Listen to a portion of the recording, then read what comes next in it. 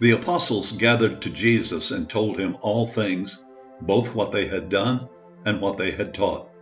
And he said to them, "Come aside by yourselves to a deserted place and rest a while." For there were many coming and going, and they did not even have time to eat. So they departed to a deserted place in the boat by themselves. The disciples had been busy preaching, casting out demons, and healing the sick when they received the news that John the Baptist had been beheaded.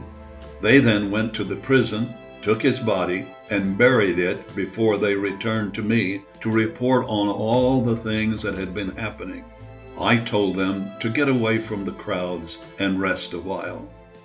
There are times in life when you need to stop what you are doing and come aside and rest a while.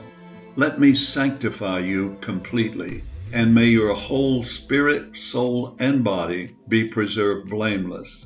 Take time to rest your spirit, soul, and body. Rest in me, for my yoke is easy and my burden is light. Be still and know that I am God. I will restore your soul.